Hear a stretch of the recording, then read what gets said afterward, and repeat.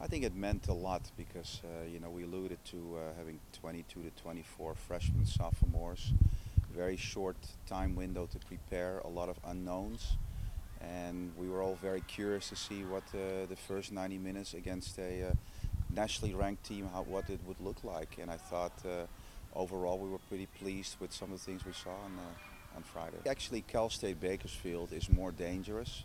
They they are a very good team. They got some great athletes. They got incredible speed up top. They beat Riverside 5-0. I think the danger with a Bakersfield is that the name in itself doesn't inspire any fear, in our players. But I only need to remind them that we lost 2-0 at home against Bakersfield, and they are better this year than they were last year. So, we're definitely going to be up for that. We need to be ready up for that game. And then Sunday, we'll be going to Sac State, which I think is going to be around 100-degree weather in Sacramento.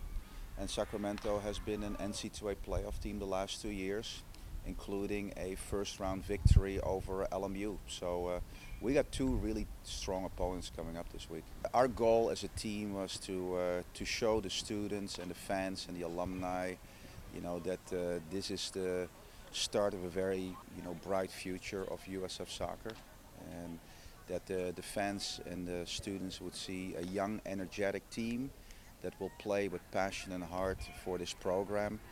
And I think that the students saw a glimpse of that, and I think,